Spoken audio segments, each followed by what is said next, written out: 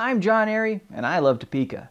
It's been a real exciting week here in the capital city for me for several reasons. Let me just take a look at the list here.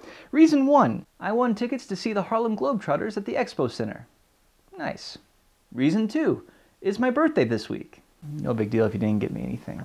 It's cool. It's cool.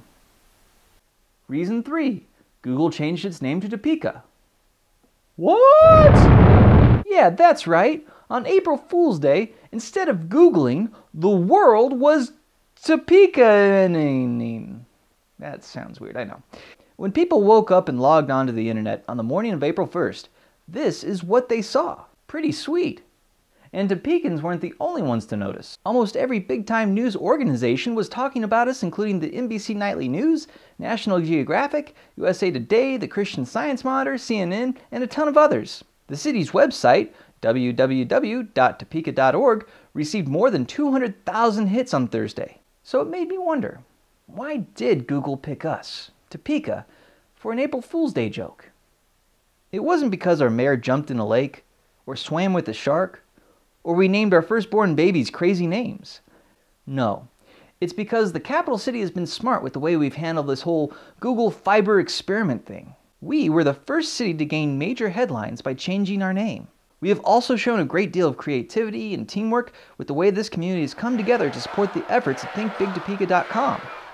And most importantly, we're pretty rad. But we have more work to do. There's a good chance Google will need to visit Topeka before making their final decision as to which city will get this game-changing fiber internet connection. And when they do visit, Topeka needs to be ready.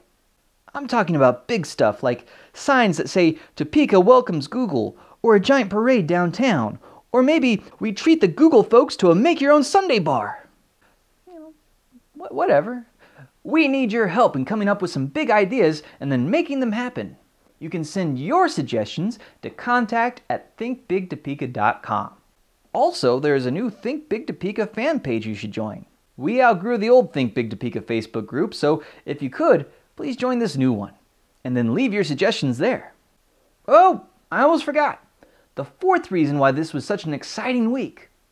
Topeka's own Braille brings his creative brand of hip-hop onto the Google scene with a new song, Google Me. It's time to think big, Topeka. John Airy, I love Topeka. If you really want to get it, it's TopekaThinkBig.com. If you with it, now you're rocking with the one that drop bombs for the city. Put your ones up, cause we bout to show 'em, say, you can Google me.